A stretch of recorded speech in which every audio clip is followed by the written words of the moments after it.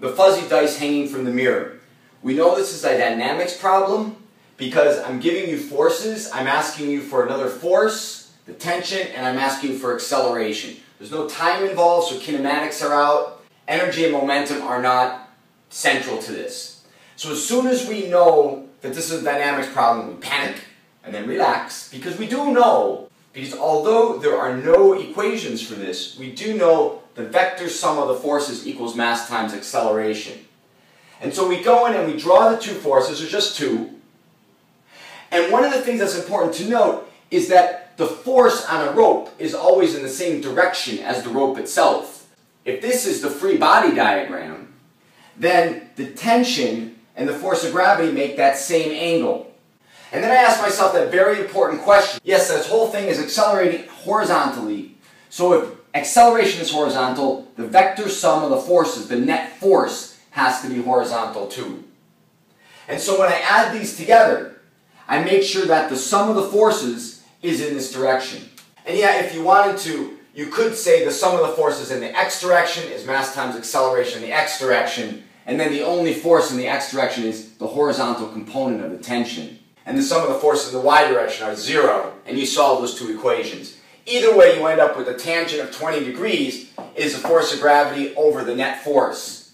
And you'd also find that the sine of 20 is the force of gravity over the tension. So although you only know the force of gravity, by knowing these angles, you can find the tension, it's about 6 newtons, and the net force, which yields an acceleration of about 2.7 gravities, or 27 meters per second squared. So how realistic is this acceleration? It's almost 3 times the gravity. And so the first challenge that comes to mind is it's going to be very difficult to get that traction. And you can do it with dragsters where they spin their tires out at the beginning of a race to put down a hot layer of rubber so it's sticky, but we don't normally have that on the road. But we can do a power calculation because we know the acceleration of the mass, we can get the force, and we, let's say, estimate at 2 seconds. So power is change in energy over change in time, and we could find the kinetic energy at 2 seconds, but this is the average power. Right? The initial power is going to be 0 because it's not moving. The instantaneous power is force times velocity. And so the force is mass times acceleration is 27 kilonewton. And the acceleration times time is 54 meters per second. What's that about? That's like 120 miles an hour in 2 seconds.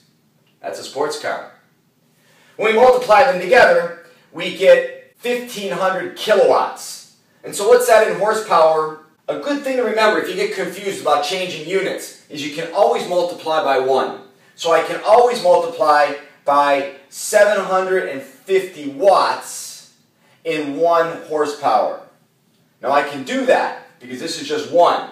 This wouldn't help me though because I mixed it up. So if I turn it around like this and say it's 750 watts in 1 horsepower, now I'm good. And I can cancel the watts with the watts. 750, this gives me 2.